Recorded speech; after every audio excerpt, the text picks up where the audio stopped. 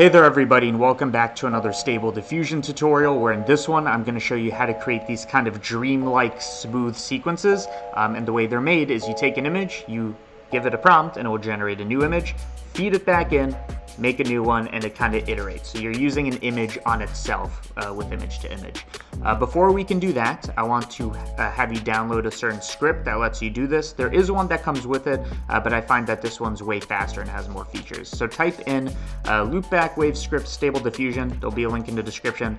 This is where you can get the script for free. So you go to Script, you go to Save As, so right click Save As, and then you put this in your Stable Diffusion scripts folder. So it's just a Python file. Yes, it's random letters and numbers. Okay. Once you do that, you'll know that it's working because you'll launch Stable Diffusion, and in the script you're going to see something called Loopback Wave version whatever. And this is what's going to let us do the thing. So I'm going to start off with a general image that we want to iterate. So Oprah Winfrey from the last tutorial. What we're going to do is we're going to take Oprah and we're going to give a prompt. We're going to say each time generate a woman that's highly detailed, if I can spell that word. And the things we want to avoid is we don't want this to be cartoony or two-dimensional. And when we generate this, we're going to get an image that kind of looks like this, you know, the way you would expect. So without changing any settings, let's try a generation. It's going to take a second to load here. But it's just going to, by the way, I guess this is a slightly cartoonized version of Oprah. But you can see it gives a very similar image with similar composition and stuff like this.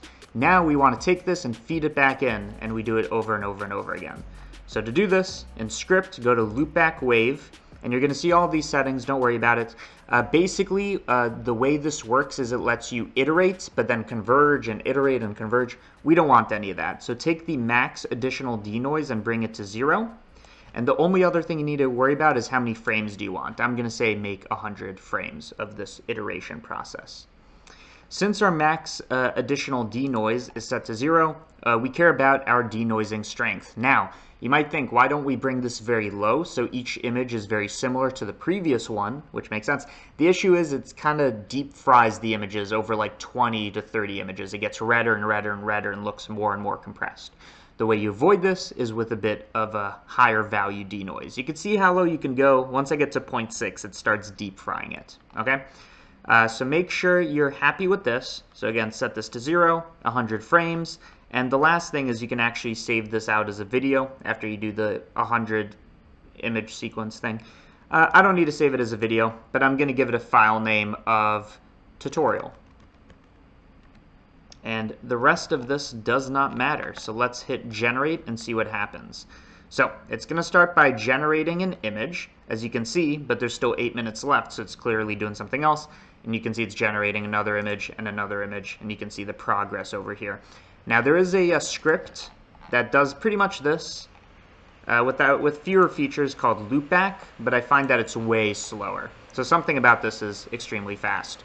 To actually view this sequence, you can hit this folder button. It's going to open up the File Explorer. You go to Loopback Wave, the tutorial folder, and then you can see all these images that are getting more and more naked for some reason. You can see all these images are here. And then you just wait for this to make a sequence of 100 images. I'm not going to do that. What I'm going to do now is I'm going to show you how to smooth this out using DaVinci Resolve.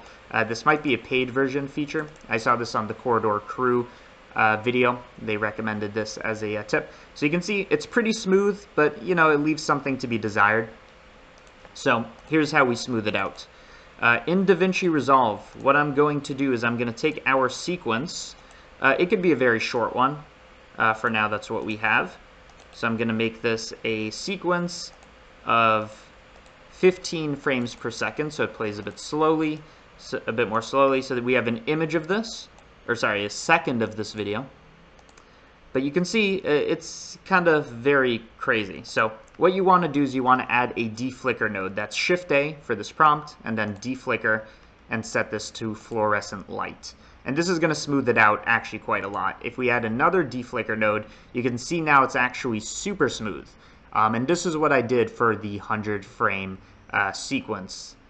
So there you go. You use the loopback script and then you use deflickering on DaVinci Resolve. So hopefully you learned something in this tutorial. Thanks for watching. See ya.